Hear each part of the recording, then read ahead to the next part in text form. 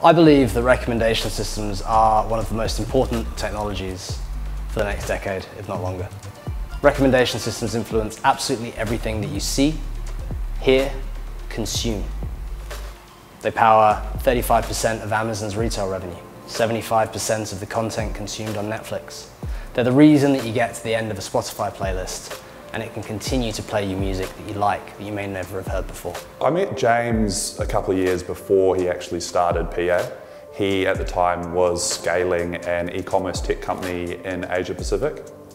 He did exceptionally well with that, and he was talking to me about his vision for how the internet should be and how consumers should interface with shopping. The mission of the company to personalize the whole internet was something that I felt needed to be done, and I wanted to be a part of that journey. Particular Audience is a personalization company. Now what that means is we want to personalize the experience that you have as you browse the internet.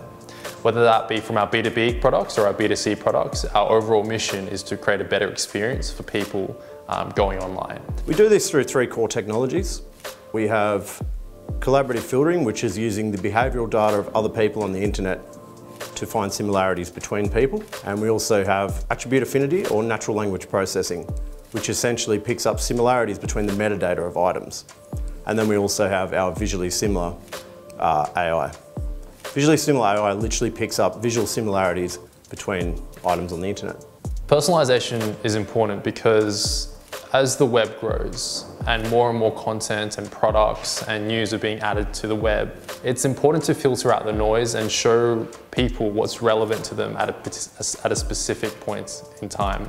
We work with massive data sets across a range of machine learning models. It becomes increasingly important as we work with these data sets to be able to process them, ingest, and deliver them in such a form that it provides value to our end customers.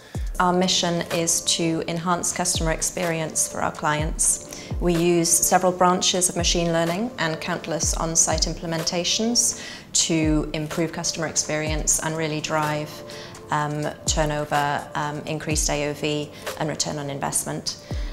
We have a track record of achieving upwards of 50% AOV uplift for clients, dependent on implementation.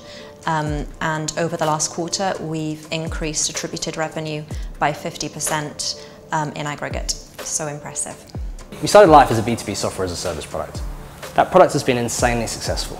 It's allowed us to go from an office in Sydney, Australia, to expanding to an office with London, UK. We've got clients in France, Germany, the United States, New Zealand. So I've built great relationships with retailers in New Zealand, Australia, the Netherlands, Denmark, and just recently I've started to build relationships with some French retailers. The business development team is one of the most hard-working groups of people that I've ever come across.